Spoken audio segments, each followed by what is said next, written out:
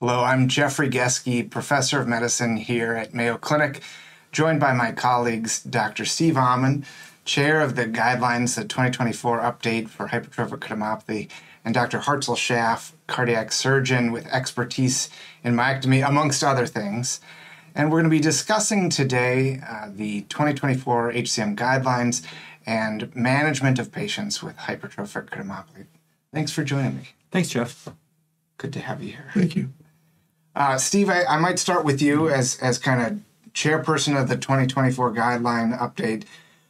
What kind of, if you had to pick a top 3 or top 4 take-home points, changes within the 2024 guidelines, what's the cliff notes, the high-yield things that have changed with this guideline? Yeah, I mean, the number one, obviously, is what prompted the rewrite of the guidelines was introduction of cardiac myosin inhibitors, specifically mavacamten. So that would be the number one, is where mavacamten fits in therapy for patients with symptomatic obstructive HCM.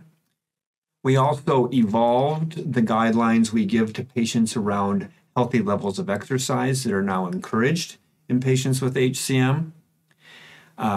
Next thing is we formally split sudden cardiac death risk assessment of children away from adults. Before, they were, in prior iterations, were kind of in one big ball, and there's enough differences in the way you approach someone under the age of 16 versus someone older than that we separated those in the guidelines. And then lastly, there's some new advice around maybe screening more frequently for atrial fibrillation, subclinical atrial fibrillation in patients who have risk factors for that. So those would be the 4 biggest things that I think were the changes. Knowing that kind of the introduction of myosin inhibitors has been the trigger for this update, I'd like to get both of your thoughts as to how mavacamten and now another coming aficamten, how is this impacting care of patients with HCM? It makes the conversation longer. So it does impact care. It doesn't impact the beginning of care. I still think that patients deserve an opportunity to respond to beta blockers or the non-dihydropyridine class calcium channel blockers, because so many patients do respond to those medications and they're simple to use. But for patients that don't respond to those or can't take them for some reason, we now have another option, mavacamten, to include in what I put into an advanced therapies bucket. So it includes disopyramide, mavacamten, septal myectomy, and alcohol septal ablation. And so going through the pros and cons and logistics of all of those is part of the discussion. And logistics, tell me, dive into that a little bit. What have you seen? Yeah, so with mavacamten, it came with what's called a REMS program, or risk evaluation and mitigation strategy, because there is a small percent, 5 to 10% of patients who drop their EF when they're on this agent, and so the FDA required that we do frequent monitoring. When we initiate mavacamten, we have to do every month, an echo every month for the first 3 months that they're on it. Anytime you do a dose change, and every 4 months or every 3 months during maintenance phase.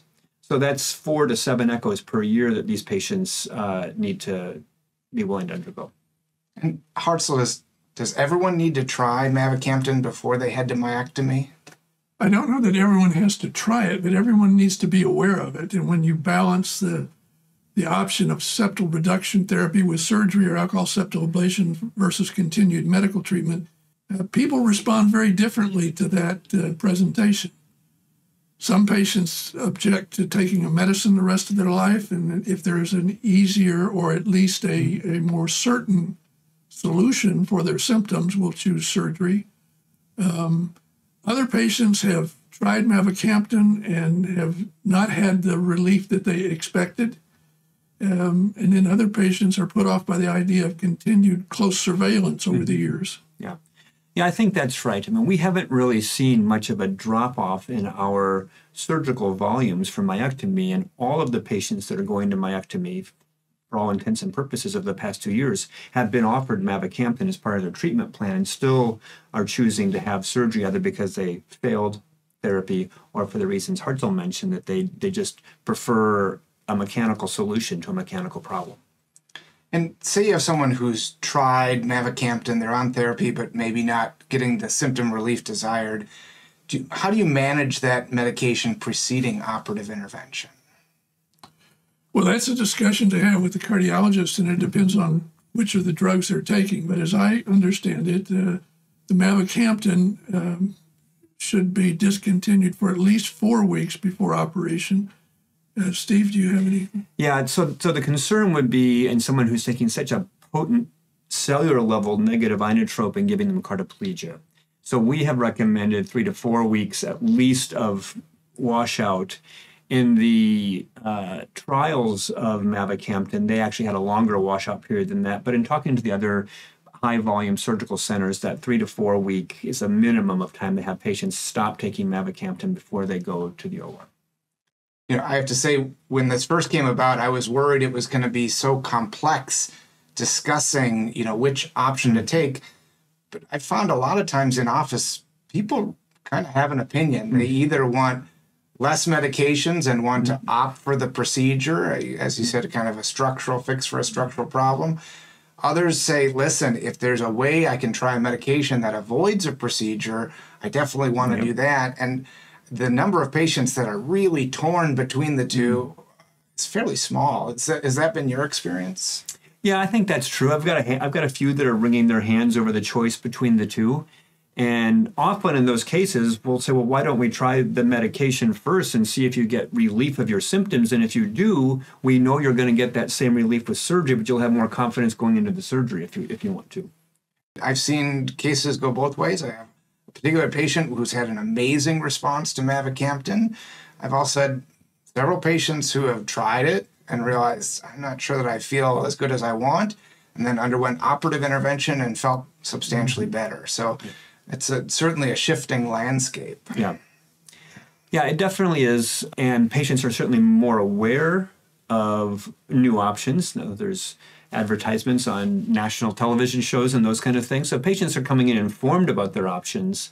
But you're right, many of them come in with a preconceived notion of which one they would prefer if all else was equal.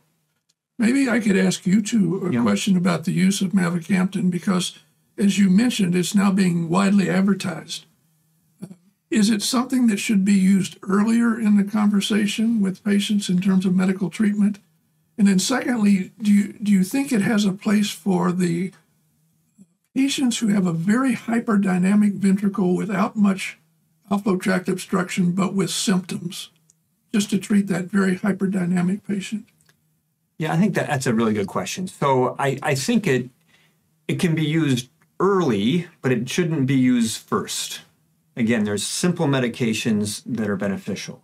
Now, if we ever get data to show that these agents are disease modifying apart from relieving outflow tract obstruction, then that conversation will change, and there's some hope that may be the case, since it directs some specific pathophysiology in HCM, that it might have long-term consequences. But I think that's going to take us a long time to get data on that. Since this event rate in HCM is so low, it's going to take many years of follow-up to determine that. For right now, it should come after failure of the other ones, but you don't have to go through this rigorous thing of making people go to some massive dose of beta blockers that makes them incapacitated otherwise, or stop their statins because they have to be on, because calcium channel blockers interact with that. So there's a bunch of reasons why you can now introduce that sooner. What are your thoughts? Yeah, I would agree and echo that, and maybe I'll tackle the second question. I think it's certainly a hypothesis-generating question. Could these be used as a target treatment for things beyond outflow tract obstruction? And perhaps we'll learn more about that as some of the trials looking at non-obstructive HCM come in. Right now, the only FDA-approved indication is for outflow tract obstruction. And even the trials that looked at obstruction actually excluded mid-ventricular obstruction. So those hyperdynamic patients that don't have outflow tract obstruction but that mid-ventricular obstruction, they were taken out, but are being included in some of the non-obstructive trials. I think it's exciting. We'll see kind of how this evolves. Right now, if you were choosing to target one of those patients off-label, it'd be hard to know how to dose titrate, because all of the REMS program and dose titration is based on outflow tract gradient. So I'm not sure how I would do that. I don't have any specific patients that I'm doing that in right now, but I think as more trial data comes in, it will be helpful. Yeah, I have used it in people that had multi-level obstruction, both outflow tract and mid-ventricular, or true obstruction at the mid-ventricle, but the ones where it's just complete systolic cavity obliteration, Yeah. I haven't tried it or thought about it in any of those patients yet. But I do think that the data coming from these next rounds of trials may be helpful in that regard. Well, maybe I'll let you conclude with just one more question. Say that you're a practitioner, you're caring for someone with hypertrophic cardiomyopathy, you're thinking about whether to initiate myosin inhibitor. What kind of, are there any pearls or lessons learned that you'd want that person to know as they're considering that therapy? Yeah, it's a great question. I mean, I think right now most of the prescriptions of mavacamten are coming from HCM centers because they have a large understanding of all aspects of HCM. There are some smaller areas that are prescribing mavacamten, but it ends up being complicated. And in a busy clinical practice, it's hard to fit in all these clinical assessments and evaluations. So I would still urge someone, if you've never used a mavacamten before, to refer them to a center where they can get a discussion about all of the options, and then participate as part of the team taking care of that patient if they choose to go on mavacamten at that point, and then from there you start to build experience, etc. I think that's wise, considering informed decision making between the advanced therapies is something that I think high volume centers are going to be really expert at guiding. Yep. And then even just some of the ins and outs of frequency of monitoring, drug-drug interactions. Yep. I think it's nice to have that initial guidance with someone who's very familiar with the process. Right. And again, just to remind you, if you are thinking about prescribing mavacamten, you do have to register as a prescriber with that REMS program as well. So there's some education requirements you have to fulfill in order to be authorized to prescribe. So. Wonderful. Well, thank you both for joining me. I appreciate it. It's been great having you here as we kind of explore some of the changes and shifts to the landscape in hypertrophic cardiomyopathy.